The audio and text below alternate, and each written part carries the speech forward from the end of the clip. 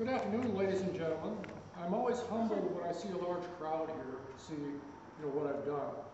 And today is a very special day because this is one of my major projects over a 30-year career of illustrating John Milton's Paradise Lost. And I started in 1979, 1980 and published a small book, and it was exhibited at B. Dalton's flagship store in Manhattan on 48th and 5th Avenue. And I was really surprised that we had displayed the original paintings of the window with the book, and I was very surprised to learn that it actually had sold out. It was a very small edition, though, about 500 copies, but they were very pleased. They said at the time it was one of their best-selling books. So I pursued John Milton over many, many years, and I really didn't add on to the paintings until really recently. Over the years, especially after you go over to the Law Center, I recited John Milton's Paradise Lost from my synopsized version every Mother's Day, and today, of course, is Mother's Day. Today I will not recite, but I wanted to show for the first time the first few plates of one of my major productions, and this is the Elephant Folio, hand-embellished gold leaf production of the complete synopsized version of my Paradise Lost. There are 15 major plates in the edition, and each plate that I do, it's printed, the original paintings are printed, and then I hand embellish with gold leaf the borders. And it's very intensive work, and it takes me at least 3 or 4 weeks for each page. And so what we're seeing here are the first 4 pages that I've done for this project. And in any case, it's going to take me the rest of the year actually to produce the very first folio of this edition. And only 5 folios will ever be produced in my lifetime. I'm limiting it to that. And only 2 are available at this time.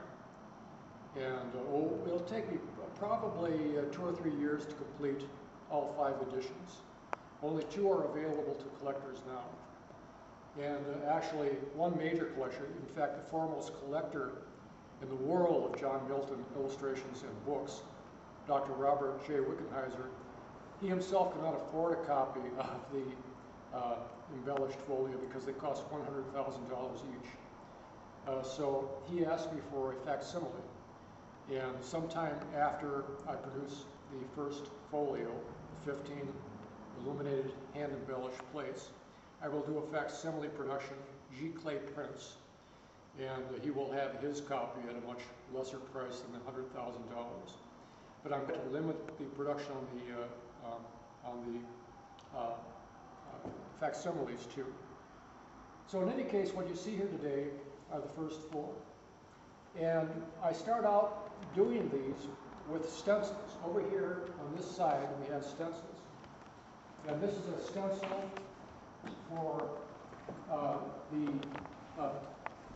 Eve plate, and you can see I create the borders, I measure the border that I want, and then I make cutouts. And after I make the cutouts, I actually spray gold paint on the cutouts around for the borders. And after that, I have to cover up, by the way, the printed parts because they have to remain pristine, and they cannot have any paint or any marks on them at all. So I have to cover them up with pieces of paper for the entire painting process and gold leaf process. After I spray the borders with gold paint, then I use shellac as a tactile device, and then I put gold leaf, 24 karat gold leaf, over the shellac, which dries very quickly.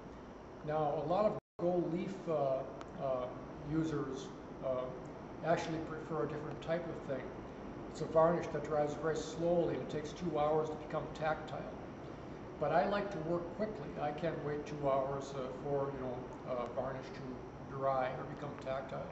So shellac serves my purpose. It dries in, say, 2 or 3 minutes. But I very quickly use the leaf within the first 2 minutes so that it immediately adheres. And after that, I actually spray the gold leaf with Damar varnish, or Kmar now it's called, Kmar varnish, which again further adheres the gold. Gold does not stick to anything. That's its problem. So by using Kmar varnish, I can now use oil paints over the gold leaf to highlight things and bring out the forms, which you will see over here. And I would like the camera to come closely to one of these here. And you will see that actually on the fraudulent Eve plates here, now this was all solid gold. And after that, I go in with a very small brush and detail it, in this case with sienna. Sienna and gold and green is a very good combination. And I highlight everything to bring out the forms of the snakes. Now, why use gold? Well, I'll tell you, gold is very special. It draws you in. And it actually floats off the page. It floats off the green and everything. And you can imagine a book like this. These are pages of a book that will eventually be bound. And when you open up the book and you see a plate like this, a very large format plate at this, 13 by 19, which is why it's called an elephant folio. It's a very large book. And when you open it up, you will see the glory of having a book like this in your hand. It's like the great illuminated manuscripts of the 15th and 16th century, which haven't really been done since that time.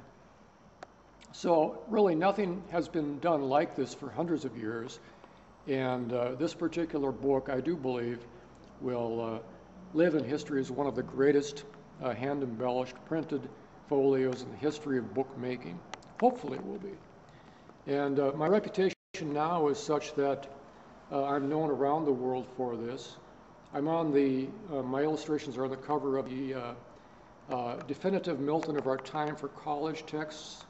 And I'm in the high school textbook alongside William Blake, which was distributed all across the United States. 350,000 plus books were printed for the high schools across the United States, both in English and Spanish. So indeed, I know that I have made my mark for this in the 20th and 21st century for Milton, who is the greatest, probably poet the world has ever produced. And certainly, he produced the foremost work of literature in the English language. I'm so proud that I could carry on his tradition in producing this. Anyway, I'm so glad everybody showed up today. And I'm absolutely delighted I have June here, Yuko, and Damon to help me with this enterprise.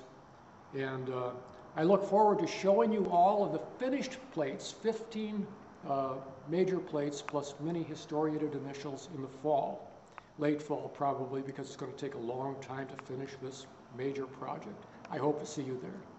Thank you very much. Thank you.